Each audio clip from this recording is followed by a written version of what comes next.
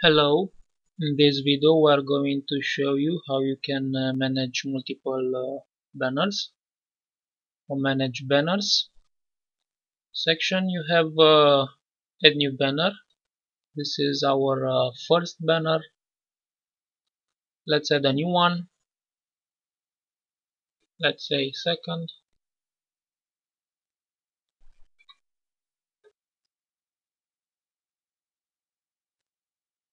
Back to manage banners. You'll see the new banner appearing here. You can change its settings.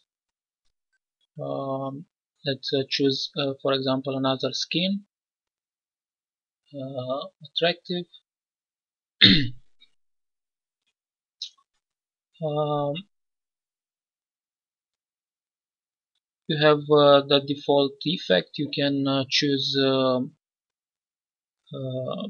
a random effect which is also the default one and will randomize the existing effects, or choose a special one. For example, we'll leave it random. The effect duration, autoplay, controllers settings, if you want to show the controllers, the navigation arrows, preview thumbs, so on and so forth. So for the moment we'll have attractive skin selected for this new banner. Update banner settings. Now back to manage banners, playlist. We'll add a few images.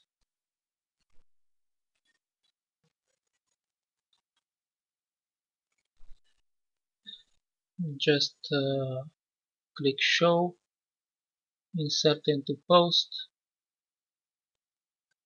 We'll have some preview thumbs. We'll skip the alternative text, it's optional. You can put it or leave it blank. Add record, add new, upload.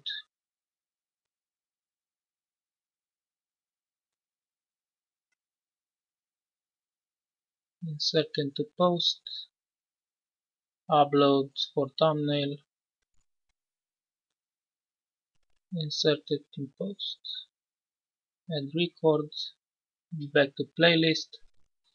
You'll see the two images defined. You can also change their order, so on and so forth. Now from manage banners you can take the shortcode and add it in your pages. We have this page. As you can see, we have the first banner. We'll add a new banner here. We'll change its ID to update. Now refresh your page. This is the first banner and this is the second banner. For example, you can edit more to this second banner. For example, you can choose universal skin. If you refresh, you'll see the new skin.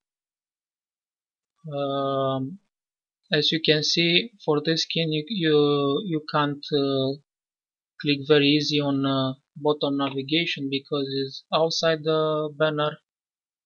So you can choose auto hide bottom navigation false. Let's say you don't want to show preview thumbs, select it false, update banner, refresh. Now this will never auto hide, and also the preview thumbs will not appear. So it's quite straightforward adding multiple banners in your website. That's it.